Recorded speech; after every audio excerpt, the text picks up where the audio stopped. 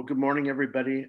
Thank you for joining us. Today we have the special pleasure of having Dr. John Go from USC School of Medicine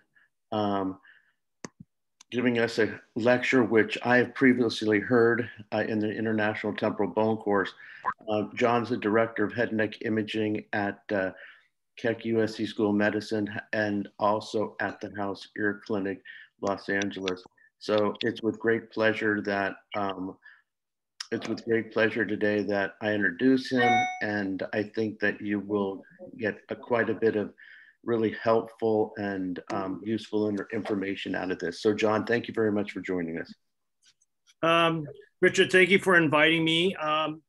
So my topic today is CT and MR imaging of the temporal bone. I'm at the University of Southern California in Los Angeles, California, here in the United States. And so our objectives are, I'm going to describe basically the basic technique of imaging the temporal bone utilizing multi-slice CT and MRI. And then we're going to go over the anatomy of the temporal bone using both CT and predominantly CT and with MR.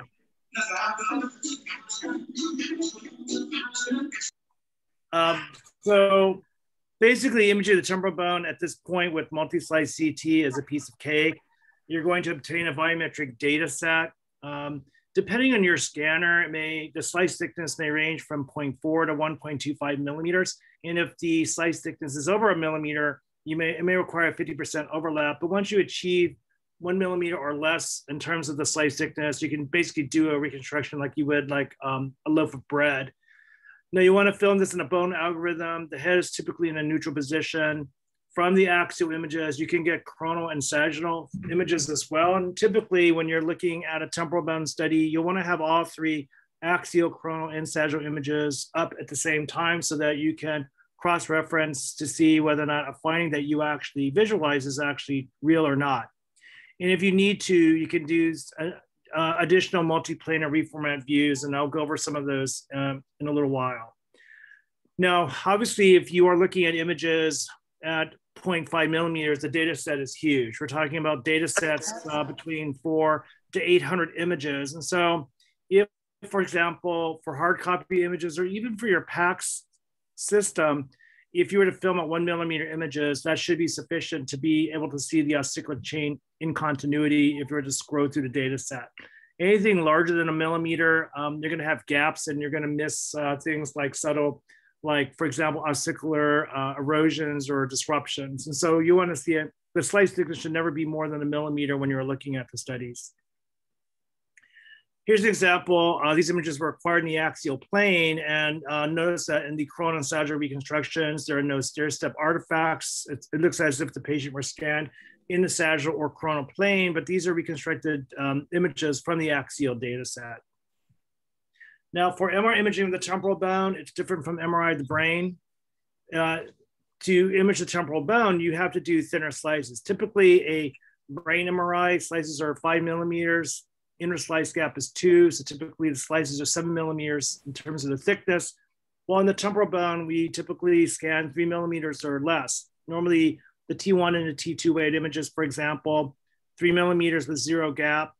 You should not use fat suppression techniques on your pre-contrast T1 weighted images. You can use the fat soft tissue interface to be able to see lesions better. Though when you do contrast images, those should be done with fat suppression.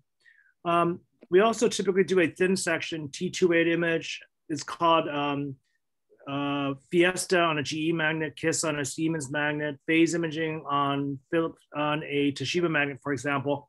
These are thin, heavily T2 weighted images that are fluid sensitive. So fluid is really bright, and you get what we call a myelographic effect as if you were to do a cisternogram.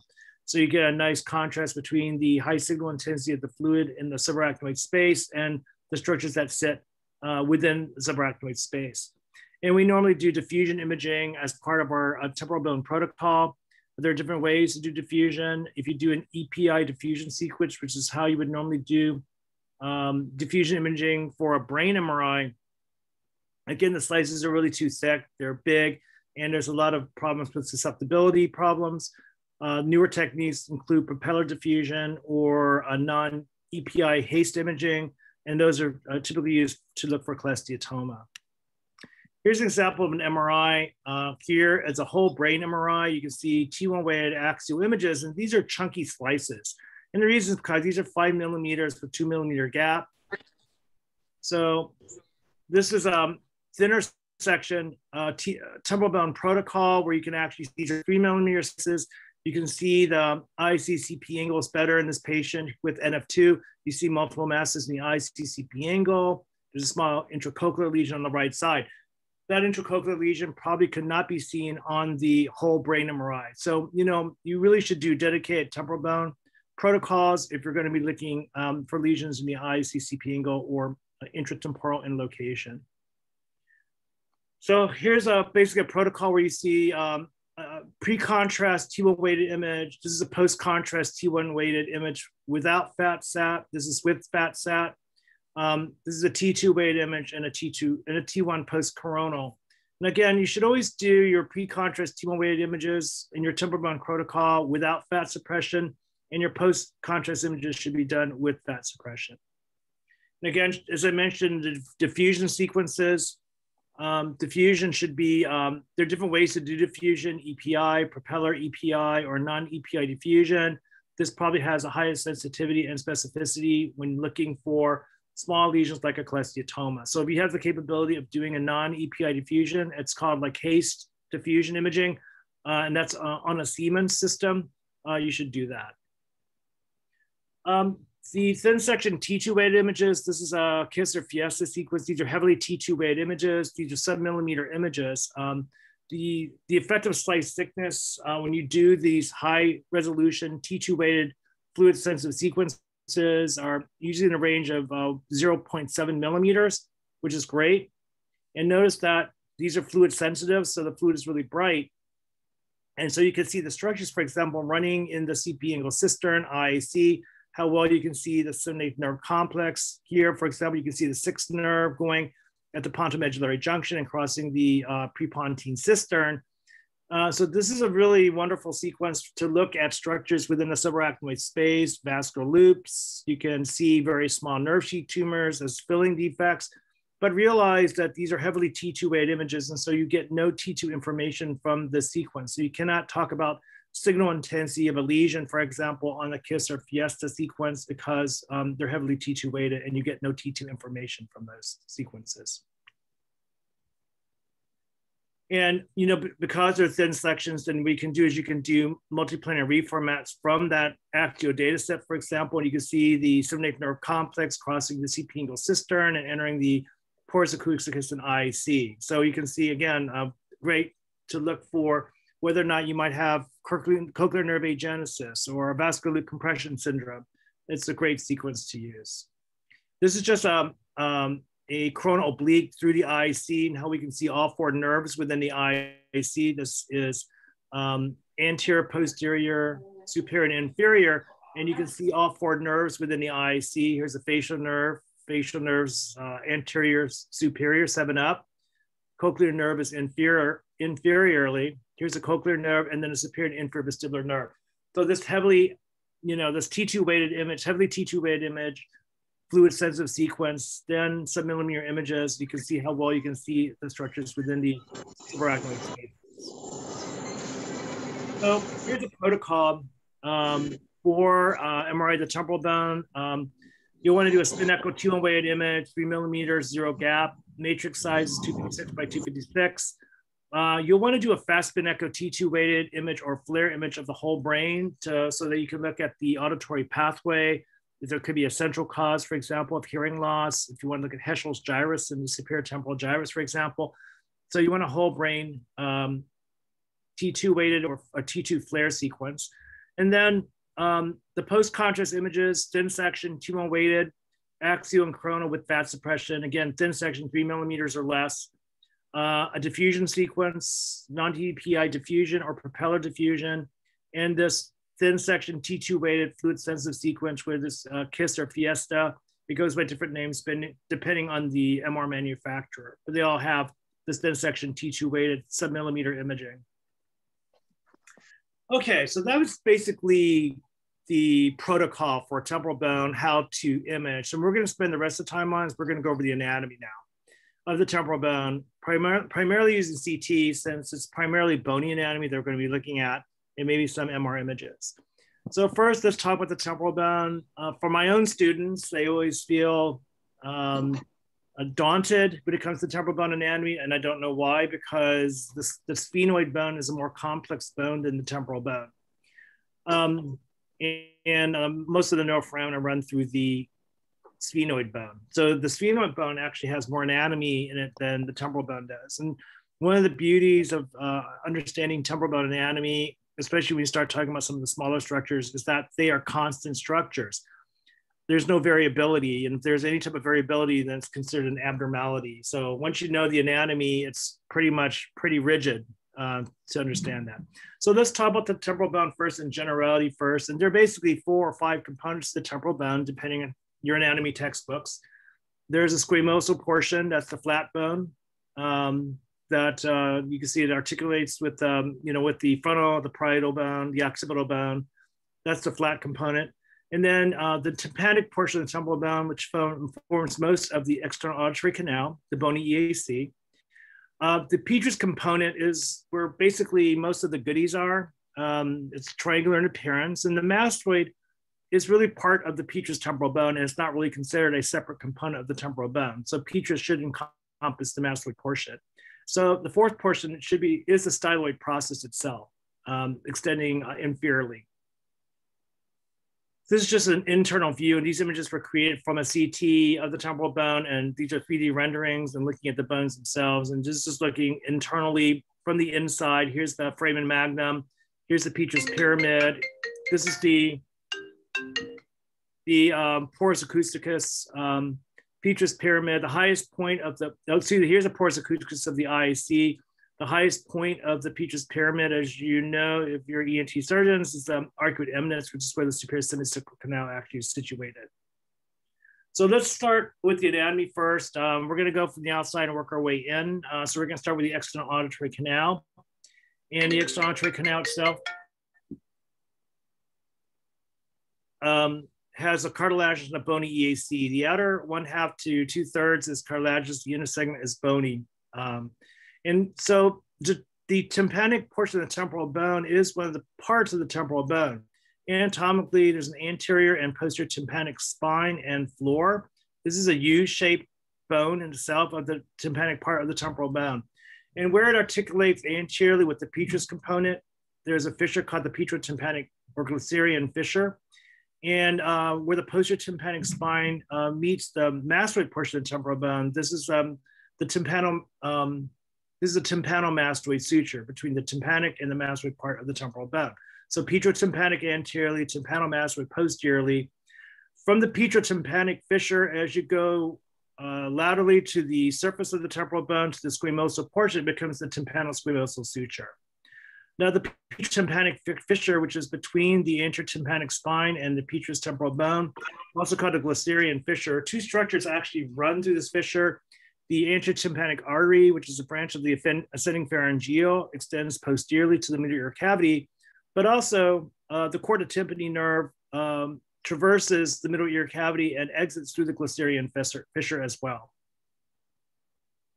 So again, as I mentioned, the external auditory canal is cartilaginous, the outer 1/2 or 2/3. The inner 1/3 or 1/2 of the EAC is bony. There is a natural wasting of the bony EAC. This is called the isthmus of the bony external auditory canal, and subdivides the bony EAC into a medial and lateral component. And the isthmus is the narrowest portion of the bony EAC. Remember that this is all lined by squamous epithelium. You do have specialized glands that actually are on the surface. Here, these are the ceruminous glands that form the cerumen or wax. And so when you're thinking about a differential diagnosis for tumors in this location, think about that, because this is not a mucosal surface. These are skin elements. And so obviously lesions that involve the external auditory canal would be lesions that would involve skin. So for example, tumors like squamous cell cancer, melanoma, basal cell cancer, tumors that arise from the ceruminous glands like an adenoma or adenocarcinoma, for example, that arise from the struminous glands, and you can have bony lesions arriving from the bony EAC. Okay, and this is just an MR looking at the same thing. This is a T1 weighted sagittal image. Remember, here's a condylar head, and the posterior wall of the condylar fossa is the anterior wall of the EAC. Now, obviously, how well can you see the external auditory canal? Not well, and the reason is because if it's aerated, it's air, and air has susceptibility to artifact. But here you can see the cartilage and the soft tissue forming that external auditory canal, and this is the EAC itself with air within it. And anatomically, you know that this is the anterotympanic spine because the anterior wall of the EAC is the posterior wall of the condylar fossa here. This is just on MR, on a T1 weighted image here, you can see the air within the external auditory canal. This is the skin elements here forming the walls of the EAC itself. So let's talk about the tympanic membrane now, because that's going to divide the middle ear cavity from the external auditory canal. If you're looking at this otoscopically, it's oval in shape. It's taller than it is wide. So in the craniocaudal measurement, it's 12 millimeters. In the AP measurement, it's 10. So it's oval in shape. If you're looking directly at the tympanic membrane, between the 10 and 2 o'clock position is the pars flaccid component of the tympanic membrane, and the rest is the pars tensa portion. The pars flaccid component is slightly thicker than the pars tensa portion. So if you're going to be able to see this on CT, the pars flaccid portion should be a little thicker. And this is held in place by an annulus. This is the tympanic annulus. Now on a CT, this actually came from a paper by Jaeger in 2005 saying, oh, look how you can see that this is the tympanic membrane here on axial images, and notice that the anterior aspect of the tympanic annulus, the anterotympanic annulus is more medial than the posterior tympanic annulus. And for example, the superior tympanic annulus is more lateral than the inferior tympanic annulus. But this is not what the TM actually looks like. This is what it really looks like when you do a CAT scan. You can barely see it. It's such a thin structure. Normally, the only component of the TM that you can actually see, if you're going to be able to see it at all, is the pars flaccid component, which is slightly thicker. So that means that if you have a TM perforation, you will not be able to identify perforations on CT or MR because the TM is just too thin. And so we would have to just know ahead of time that the patient has a perforation. On the other hand, if there's thickening of the tympanic membrane, such as in laryngeal sclerosis, and we see it very well, then we know that it's going to be abnormal, because normally we can't see the tympanic membrane. So we can see the TM very well. We'll usually call it abnormal and call it laryngeal sclerosis. Okay, so let's now move on into the middle ear cavity itself. And so the first thing we're going to do, and this is, it's called the middle ear cavity or middle ear cleft. It's bordered by the TM laterally and the inner ear medially. And so what we're going to do first is we're going to treat the middle ear cavity, which is a space, as a box. And the first thing we're going to do is we're going to define the walls of the box. So let's talk about the lateral border of the middle ear cavity first. Remember, this is the space between the TM laterally and the inner ear medially. And it's also called the middle ear cleft. So the lateral border of the middle ear cavity, the superior half is formed by a projection from the petrous temporal bone. This is called the scutum. And the tip of the scutum, it's sharply angulated, it ends at a point, and the tip of the scutum is where the superior tympanic annulus is for the tympanic membrane. And the inferior half of the middle ear cavity is formed by the tympanic membrane itself. So superior half is the scutum coming from the petrous temporal bone, and the inferior half is formed by the tympanic membrane itself. The superior border of the middle ear cavity is formed by this, basically it's the roof. It's from the petrous temporal bone, and this is called the tegmen tympani. It's the roof of the middle ear cavity. It may or may not be aerated. You may have air cells with it. In this case, there are air cells here, which extension of mastoid air cells into the tegmen tympani. It may just be solid bone, but there should be a roof to the middle ear cavity. Now, the medial border is formed by, let me see. I'm trying to move this. is going to be formed by the bone that covers the lateral semicircular canal, as well as the bone that forms the cochlear promontory. So here's the medial border of the middle ear cavity, superior half. This is the lateral semicircular canal. So the bone that forms the lateral semicircular canal is the superior half. The inferior half is the bone that forms the basal turn of the cochlea, called the cochlear promontory. And one of the nice things about knowing this anatomy is that if you follow the cochlear promontory up, it will point you directly to the oval window, which is where the stapes actually sits. Now, the inferior border is formed by bone that separates the carotid artery and jugular vein from the middle ear cavity. So at the level of the carotid, this would be the carotid plate. And at the, let me see if we can go back for a second.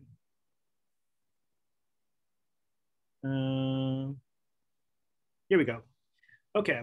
And so at the level of the carotid, this is a carotid, at the level of the cochlea on a coronal image, this should be the carotid artery. And the carotid plate separates the carotid artery from the middle ear cavity. And at the level of the jugular vein, this is the jugular vein, this is the jugular plate at the level of the vestibule on a coronal image. So CC, carotid, cochlea, VV, vestibule, vein. That's a way to remember this. And that the vein is posterior to the artery there. And okay. And anteriorly, these are air cells, these are tegment air cells that separate, that form the anterior border. So the last border we need to talk about, these are the borders of the middle ear cavity, is the posterior border of the middle ear cavity. And I like to think of this as a hill between two valleys. The hill is the pyramidal eminence, and from the pyramidal eminence is the stapedius muscle, originates from the pyramidal eminence. And this is the hill between two valleys. So there's a valley immediately, this is called the sinus tympani. And then you're at the level of the basal turn of the cochlea. So this is the sinus tympani here. And laterally is the facial recess, and directly behind the facial recess is the vertical segment of the facial nerve. So this is a hill between two valleys, facial recess laterally, sinus tympani medially there. And the stapedius muscle is situated rising from the pyramidal eminence. Okay, now that we have defined the middle ear cavity by its borders, now we're going to compartmentalize the middle ear cavity. And we can think of these as a series of spaces. So what I'm going to do is, if you, on a coronal image, we draw two lines through the roof and floor of the EAC, and where it intersects the airway, it divides the middle ear cavity into three different spaces. Central compartment is the mesotympanum. Superiorly, this is called the epitympanum. Inferiorly, this is called the hypotympanum. And you can see the structures that are situated in the epitympanum. For example, the malleus head, body and process of the incus sit in the epitympanum. In the mesotympanum, it's the rest of the incus, long lenticular process of the incus, and the stapes superstructure sit in the mesotympanum. But these are three spaces that we just defined just by drawing a line along the roof and the floor of the EAC and where it intersects the airway. Now, if you take an axial image and draw two more lines, this divides the middle ear cavity into three spaces again. Central space is again the mesotympanum, but the space anterior would be the protympanum, posteriorly would be the posttympanum. So at this point now, we have now subdivided the middle ear cavity into a series of spaces, and basically there are five spaces. The central compartment is the mesotympanum. Superiorly, it's epitympanum. Inferiorly, it's hypotympanum. Anteriorly, it's protympanum. Posteriorly, it's posttympanum. So now you can be very descriptive when you're trying to describe a lesion in the middle ear cavity. For example, it's a meso and epitympanic mass. It's a mass in the posttympanum. It's a lesion in the protympanum. This is a hypotympanic lesion. Okay, now that we've defined the borders and we've defined the spaces, now we're going to talk about the contents of the middle ear cavity. The first thing we're going to review is the ossicular chain. And so let's talk about the ossicles. There are three: the malleus, the incus, and the stapes. The malleus is the most anterior of the ossicles. And this is from Gray's Anatomy. This is what the anatomy of the malleus looks like. There's a head to the malleus. This articulates with the incus. There's a very short neck. There are three processes. There is a long process, an anterior, and a lateral process. The long process is also called the manubrium, which is embedded in the tympanic membrane. The anterior and lateral processes you usually do not see, and the reason is because these serve as attachment points for ligaments. Now they may become relevant if you have calcification or ossifications of the ligaments, which could cause ossicular fixation. So just be aware that there are three processes to the malleus. There's the long process called the manubrium, which is embedded in the tympanic membrane, but you also have an anterior and a lateral process, and these again serve as attachment points for ligaments. Now on a sagittal image, when you're looking at the malleus and the incus here, notice that it almost looks like a molar tooth, doesn't it? This looks like a tooth, like here's the crown of the tooth. These are the roots of the teeth. This actually is the malleus anteriorly. This is the incus posteriorly, and this is called the molar tooth sign of the malleus and incus. Now, what you can do if you wanted to on the sagittal plane is that you could do a reformatted image along the axis of the malleus, and that allows you to see the entire malleus here. So there's the malleus head, neck, and the manubrium on one cut. Here you can see the relationship of the malleus. It is the most anterior ossicle. The malleus is the ice cream of what we call the ice cream cone configuration of the malleus and the body short process of the incus here. This is the malo-incudal joint. So here's the malleus head, and you go one slice inferiorly, that would be the manubrium there. Now let's talk about the incus, the second ossicle. It has four parts to it. This is again a picture from Gray's Anatomy. This is the body of the incus. This is the fossa for the malleus head. This is the short process, the body in the short process, which projects posteriorly. This would be the ice cream cone component. But notice that from the body inferiorly is the long process, and the incus then turns medially, and this is called the lenticular process. And this terminal part of the incus articulates with the capitulum of the stapes. So here you can see that ice cream cone configuration of the malleus head and body short process of incus. This is at the level of the epitympanum. So body and short process of the incus. And as you go inferiorly, we can see the long and lenticular process of the incus. Here's the incustapedial joint and the stapes capitellum, which is the handle of the stapes. So that lenticular process, which turns 90 degrees, is what articulates with the medial incus. Is somebody drawing on here? Yeah, somebody is. I don't know how that's going. I don't know how they were able to do that. I don't know. I don't know how to take it off. I don't either. I've seen that before. Anyway, John, just keep going. Whoever's writing, would you please stop? Thank you. Or if you could erase that, that'd be great. So this is just to show you here that terminal part of the incus. This is the capitellum of the stapes here. Reason I'm showing you these two cuts, this is on an axial, this is on a sagittal, and you could do a double multiplanar reformatted view where you align a coronal oblique with the axis of the long lenticular process of the incus, stapes, and oval window, and readjust the plane for the long axis of the incus. And what that allows you is a double multiplanar reformatted view, is that it allows you to see the rest of the incus in its continuity. So here's the body of the incus, the long process, where it turns 90 degrees at the lenticular process of the incus. And this is a good plane to use if you're trying to determine whether or not you might actually have ossicular erosion or disruption, where you see discontinuity or an air gap. And again, that on sagittal images, that's the classic molar tooth configuration of the malleus and incus. This is the malo-incudal joint and the malleus head, body of incus. That's the crown of the tooth. The roots of the teeth anteriorly is the manubrium of the malleus. Posteriorly is the long process of the incus. The last ossicle is the stapes. It basically does look like an anvil with a handle. This is the capitulum of the stapes. This articulates with a lenticular process of the incus. There's an anterior and posterior crus of the stapes, and then a foot plate sits on the oval window. These images, you can see the incus of the stapes here. This is the anterior and posterior crus of the stapes. This is the foot plate of the stapes sitting on the oval window. It's slightly tilted. The lateral part of the stapes is slightly tilted inferiorly. That's why you may not see it all on one slice. So you may see it on two slices. But here you can see again the anterior and posterior crus of the stapes and the capitulum of the stapes itself. This showed you the relationship of the ossicles, the malleus, head, neck, and manubrium, malo-incudal joint, the body, long and lenticular process of the incus stapedial joint, and the stapes superstructure. And this is showing you just some of the ligaments here, because this becomes relevant when we start talking, if you talked about ossicular fixation, that can be cause for conductive hearing loss, where you have calcification or ossification of the ligaments that could cause fixation. And so remember that there's an anterolateral process for the malleus. There's also a superior ligament for the malleus head. The short process, there's a ligament connecting that to the fossa incudus posteriorly.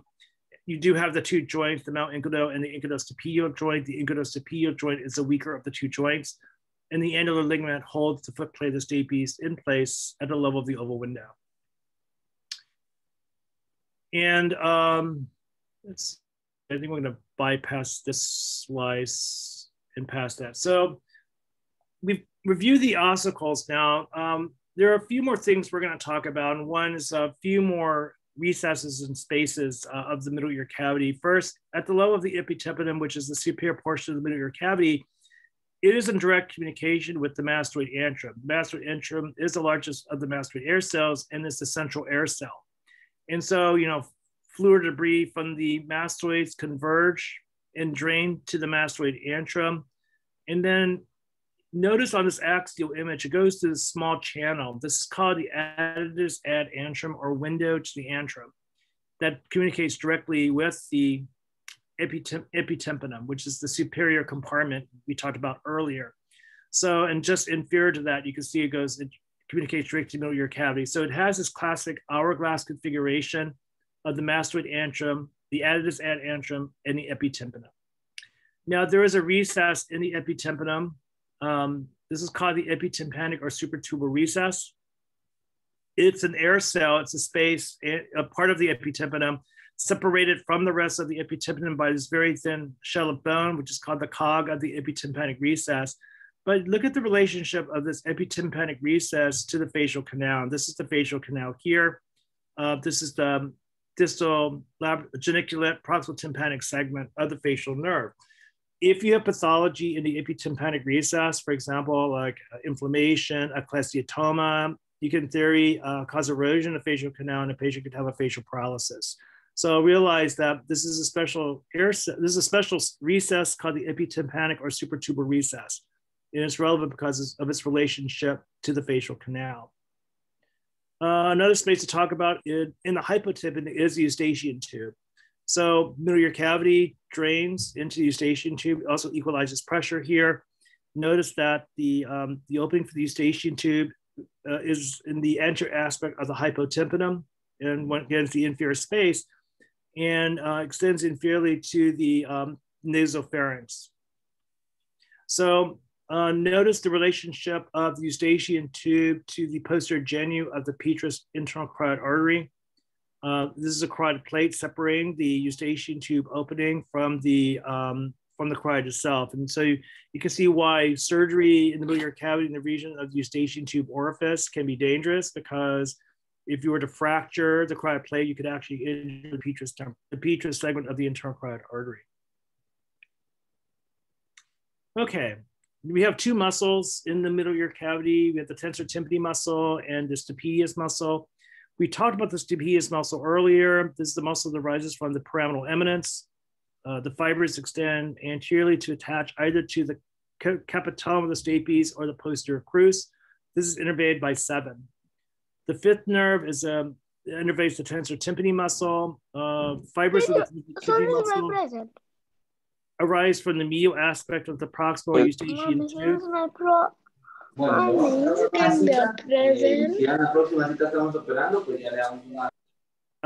Can someone mute that? Yeah, I'm sorry. I got it. Okay. So the tensor tympani muscle itself originates from the eustachian tube itself, medially extends posterior laterally, turns at the cochlear-formed recess to attach onto the malleus neck. And that's innervated by the 5th nerve. And so you can see this on an axial image, and you can see the muscle extending posteriorly. This is a cochlear-formed recess, the lateral course of the tensor tympani muscle to attach to the malleus head or neck. And that's just an arrow showing you where the tensor tympani muscle is, and there's the arrow for the pyramidal eminence and the stapedius muscle. Okay, we're done with the middle ear cavity. We've talked about the EAC middle ear cavity. We're going to briefly talk about the inner ear now. And so there's a difference between the osseous labyrinth and the membranous labyrinth. And so the way I usually conceptualize this is the cochlea, the vestibule, the semicircular canals are basically holes in your head. That's what they are. Contained within, and this is the osseous labyrinth or bony labyrinth. So again, the cochlea contains the cochlear duct, which is a fluid-filled sac. The vestibule contains the utricle and saccule, part of the membranous labyrinth, and within the semicircular canals are the semicircular ducts, part of the membranous labyrinth. So CT basically, it's these structures house these fluid-filled structures. So it's fluid within fluid. So you have these fluid-filled sacs sitting within a fluid cavity. And this is the problem with imaging of the membranous labyrinth, because you can basically not really image it at this point. But realize that the cochlea, contained within a cochlea is the cochlear duct, part of the membranous labyrinth. Within the vestibule is the utricle and saccule of the membranous labyrinth. Within the semicircular canals are the semicircular ducts. And so here are those fluid-filled sacs. And so this is the membranous labyrinth. So as I mentioned, here's the cochlear duct, and that sits within the cochlea. Here's the utricle and saccule, part of the membranous labyrinth, which is contained within the vestibule. The semicircular ducts, part of the membranous labyrinth, contained within the semicircular canals. Okay, and this is the membranous labyrinth. So in a CT, when we talk about the cochlea then, we talk about the turns of the cochlea. There's a basal turn, a mid-turn, an apical turn. This is called the turns of the cochlea. So you should be able to see the basal, the mid, and the apical turn. It makes the cochlea spirals. That's 2.5 to 2 3/4 turns. The central core of bone in the center of the cochlea is called the medullus. Emanating from the medullus are the spiral lamina, which forms the turns of the cochlea.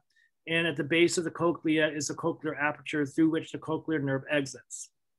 So that's basically the anatomy of the cochlea: basal turn, mid-turn, apical turn. Central core of bone is medullus, and the spiral lamina emanate from the medullus to form the turns of the cochlea and the cochlear aperture at the base. The vestibule contains utricle and saccule. Sound waves enter at the level of the oval window. Remember to find the oval window. You follow the cochlear promontory on the medial border of coronal images. It points you directly to the oval window. And so the stapes superstructure sits on the oval window. The foot plate is on the oval window itself. Sound waves enter and exit out the round window. Now the round window is located posterior, medial, and inferior to the oval window. Okay, anatomically, the round window is posterior, medial, and inferior. So if I go there, this is posterior, medial, and inferior. This is the round window. And notice that if you look at the basal turn of the cochlea to find it, along the medial part of the basal turn posteriorly, you'll see the round window. This is the round window niche.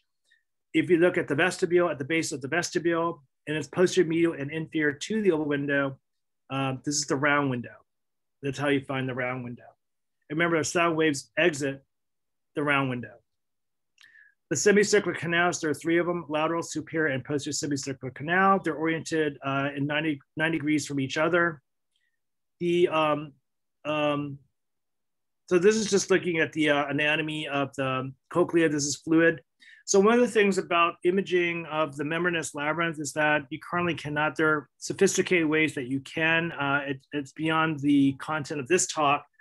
But we can sort of image it now, but on current conventional MRI, you cannot image these fluid-filled sacs sitting within the osseous labyrinth. So you cannot see the cochlear duct. You cannot see the utricle and saccule within the vestibule because it's fluid surrounded by fluid. And the membranes are so thin, you can't see it at 1.5 Tesla, 3 Tesla, or even at 7 Tesla. You can't see it because it's fluid on fluid with these very thin structures.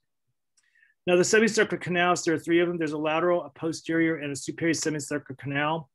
The lateral semicircular canal, and the canals contain the semicircular ducts, part of the membranous labyrinth. The lateral semicircular canal is the only semicircular canal with its own limbs. It has an anterior and posterior limb. Both the superior and posterior semicircular canals share a common crus, a common limb. The posterior limb of the superior semicircular canal is shared with the medial limb of the posterior semicircular canal. So it's a common crus. Just to show you that, and you can see that here. Here the limbs of the lateral semicircular canal on this KISS sequence, and does have its own separate limbs. Here's the beginning of the posterior semicircular canal here. This is the posterior semicircular canal. It shares a common limb with the superior semicircular canal. This is the posterior semicircular canal. This is the common crus. And as we go up, you can see that that becomes the superior semicircular canal. And there's a superior semicircular canal here. So this common crus is a shared limb with the posterior semicircular canal. And as you go up higher, you can see the fluid signal intensity on the thin section T2 weighted fluid sensitive sequence. And you can see it going up. So this is one of the things that you do want to see because the osseous labyrinth is filled with fluid, and the fluid within the membranous labyrinth is the endolymph, the fluid outside the membranous labyrinth housed within the bony labyrinth is the perilymph. Is that you should be able to see the fluid signal intensity, which is bright on these thin section fluid sensitive sequences. So obviously if there is fibrosis within the inner ear, if there is calcification or ossification, you will have loss of the fluid signal intensity. Now on a CT, this is a CAT scan. This is going from superior to inferior. The very top, this is the superior semicircular canal. You can follow that superior semicircular canal as you go inferiorly. Remember that the posterior limb of the superior semicircular canal is shared with the posterior semicircular canal itself. So we see that. And here's the posterior semicircular canal right there and superior. And that's the common crus. And as you go inferiorly, you can follow that. Oops. You can follow that posterior semicircular canal down. And as we go down more inferiorly, again, posterior semicircular canal, notice that the lateral semicircular canal has its own limbs, anteriorly and posterior from the vestibule itself. So the lateral semicircular canal is the only semicircular canal with its own limbs. Now, these are two additional views that you may want to do. Remember, we talked about at the very beginning, imaging axial, coronal, and sagittal plane. You can do reformatted views. This is a sagittal view reformatted along the course of the superior semicircular canal. And then if you go 90 degrees to that on a coronal oblique, these are specialized views. This is called the Paschal view. And these views are good if you're looking for superior semicircular canal dehiscence. So notice that the Paschal view should be aligned with the superior semicircular canal, while the Stenber's view is 90 degrees to that. So I'm going to show you the views now. This is an example of the Paschal view. And you can see this is aligned with the superior semicircular canal. So if you suspect a patient has superior semicircular canal dehiscence, you'll see that as a loss of bone. Likewise, this is the Stenber's view, which is perpendicular to the Paschal view. And you're looking at it in FOSS. And so if there's a dehiscence, you can see the dehiscence. That's the superior semicircular canal. So these two views, both the Paschal view and the Stenber's view, are additional views you can use to help you with that. Let's briefly talk about the IAC. The IAC itself, this is where the 7th and the 8th nerve enter. It's triangular in appearance. The opening is called the porus acousticus. The majority of the IAC is called the body. The terminal aspect of the IAC is the fundus. It's subdivided and so very similar in terms of body. And then the facial canal is also called the fallopian canal. So it's sort of analogous to your uterus and the fallopian tubes in terms of naming. The crista falciformis is a bony septum that separates the IAC into a superior and inferior half. And then there's also a cartilaginous septum that subdivides the superior half of the IAC into an anterior and posterior compartment called Bill's bar. The facial canal sits in the IAC and the anterior superior portion of the IAC. And when it exits through the facial canal, so when it exits out, it immediately takes an anterior course and then turns, this is called the anterior genu, which is where the geniculate ganglion is. Then that's the first component of the intratemporal facial nerve, which is the labyrinthine segment. Next segment is the tympanic segment, which travels. This is the IAC. This is the anterior genu. This is the turn. This is the tympanic segment or lateral segment, it travels underneath the lateral semicircular canal. Here's the lateral semicircular canal. And then it turns 90 degrees at the posterior genu for the mastoid segment. And the facial nerve exits at the stylomastoid foramen. We can see that anatomy. Here's the IC. This is the anterior superior portion. This is where the facial nerve exits. This is the labyrinthine segment. It then takes the hairpin loop. This is the anterior genu. This channel is called the facial hiatus for the greater superficial petrosal nerve. If we follow the facial canal, we're now in the tympanic segment. This is the tympanic segment. It's going to travel underneath the lateral semicircular canal. Here's the lateral semicircular canal. It's going to go underneath the lateral semicircular canal. This is still the tympanic segment here, tympanic segment. And then at this point, it's now diving inferiorly. This is the mastoid segment of the facial nerve. And it's directly posterior to the facial recess. This is the facial recess. Here's that hill between two valleys, sinus tympani, facial recess, vertical segment of the facial nerve. And the nerve will exit at the stylomastoid foramen as you go inferiorly here. And this is going to exit out at the stylomastoid foramen.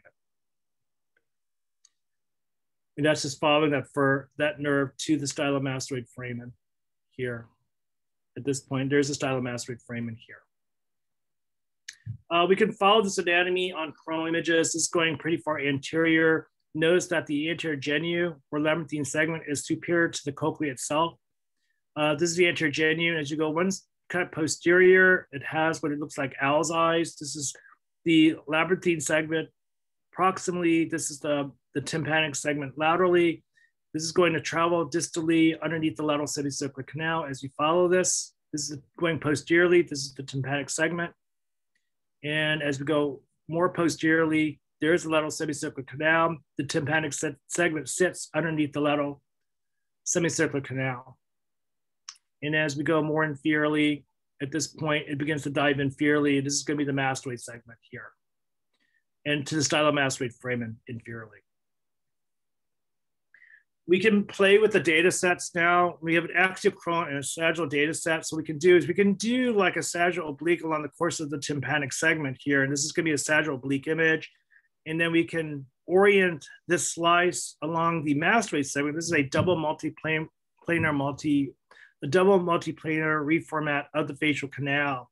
And what you get is this image, which is double multiplanar reformat image, in which we can see the tympanic segment, the posterior genu, and the mastoid segment to the stylomastoid foramen. Great if you're looking for expansion of the facial canal, if you're looking for bone erosion or bone destruction due to a tumor, or perineal spread of tumor, for example, and you look for irregularity, deossification, expansion. So this is a nice double multiplanar reformatted view of the tympanic segment, posterior genu, mastoid segment to the stylomastoid foramen. Following the facial nerve on MR, unfortunately, this text is in a way, you can actually see the nerve on a pre-contrast T1, knowing the anatomy, that the labyrinthine segment extends from the fundus of the IC. This is the hairpin loop. This is the tympanic segment going inferiorly. This is the vertical or mastoid segment of the facial nerve going down to the stylomastoid foramen. That's a T1, pre-contrast T1. On post-contrast images, we can also follow the nerve.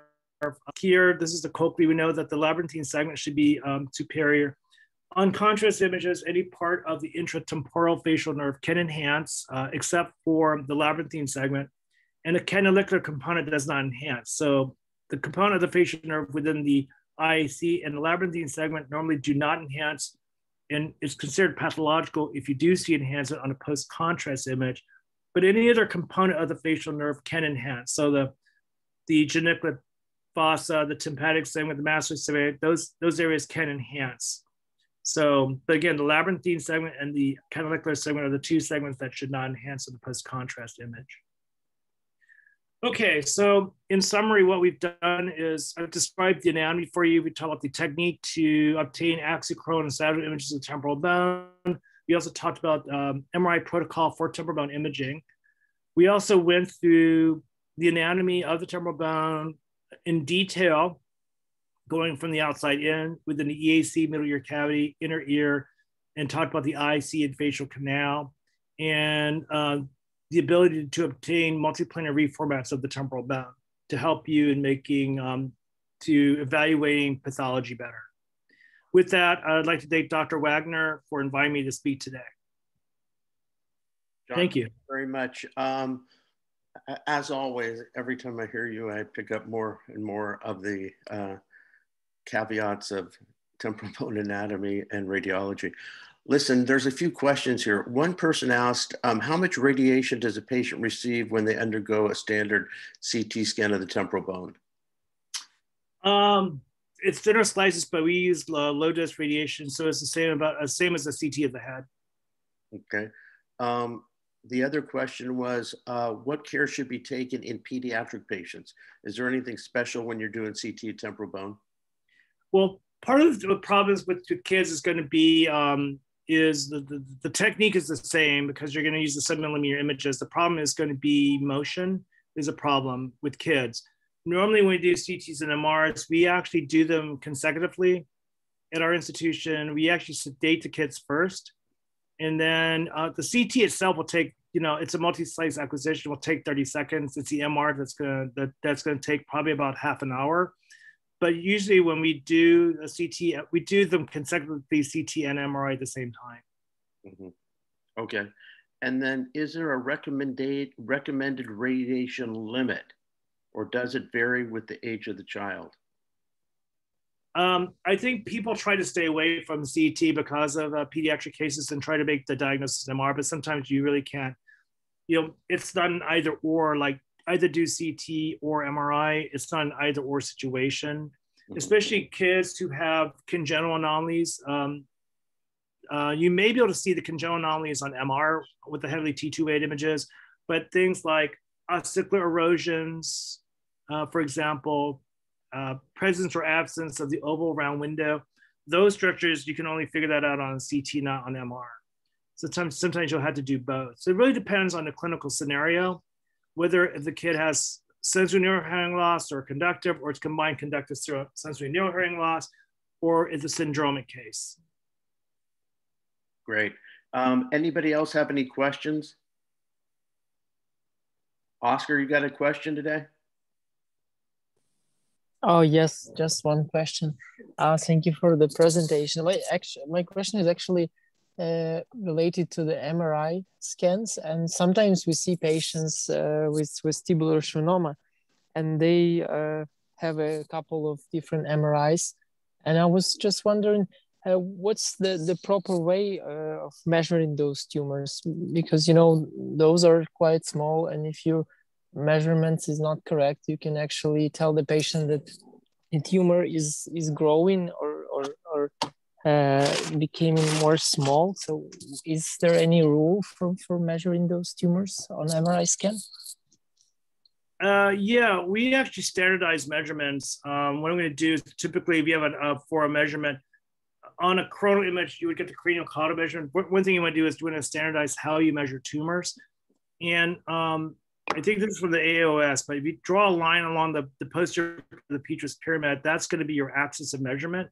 So the long and the short axis of the tumor, short axis is going to be the transverse measurement, the long axis is the AP measurement. This is a standardized way of measuring a tumor. So you draw a line basically on the posterior part of the petrous pyramid.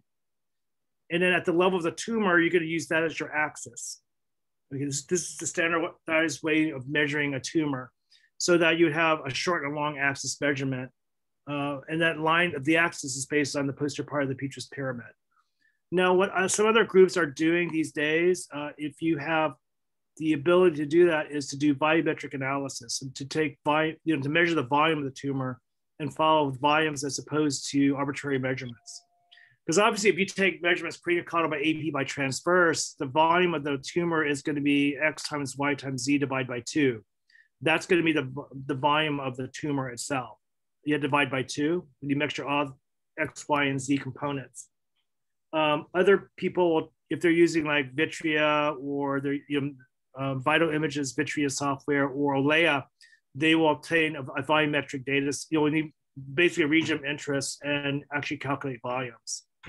Small lesions that are very small, like they're really small, I still get 3 planes, but usually they're round. Probably one measurement is probably sufficient, like a 3 millimeter nodule on the superior vestibular nerve, for example.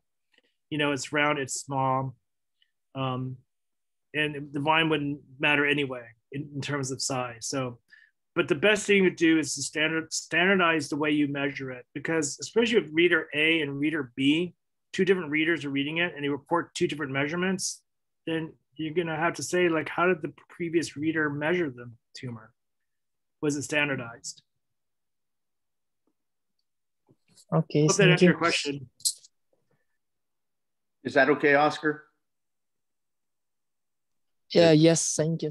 Okay, John, 2 more questions. One is, this is from Yulika from Addis Ababa, Ethiopia, and he wants to know if 1 millimeter cuts are good enough to see the facial nerve and other temporal bone trauma in detail. Yes. 1 millimeter cuts. Okay. Yes. 1 millimeter cuts are fine. Okay. And then Neela from India wants to know, in case of temporal bone fractures, sometimes the fracture line and the suture line look similar. How do we find out if it's a fracture and confirm it? Well, you know, that's why you want to look at different planes. You know, I talked about the petrotympanic fissure and which is the Glycerian fissure and the tympanomastoid sutures, and those can be mistaken as fractures on a CT. When you are presented, you see what appears to be a line, and it appears to be running parallel to the anterior posterior wall of the EAC. You know, symmetry is always very helpful when you think it's a suture versus a fracture, and you look at the other temporal bone to see if there's a similar structure on the other side. Like, especially the occipital mastoid suture posteriorly gets mistaken for a fracture, for example. But I think that the petrotympanic fissure and the tympanomastoid suture tend to get mistaken for fractures a lot. Mm-hmm. And so you should be able to confirm this in 3 planes because you're looking at all 3 planes. Great. Okay, well, I think that's the end of the questions, unless somebody else has one. If not, John, listen, thank you for your lecture. We'll post this on the YouTube channel. Anybody has any further questions, please feel free to put it on WhatsApp, and I'm going to call it a day. Great. Okay. Great, thank you very much again. We appreciate it. You're welcome. You guys have a nice day. Thank you. Bye-bye. Bye-bye.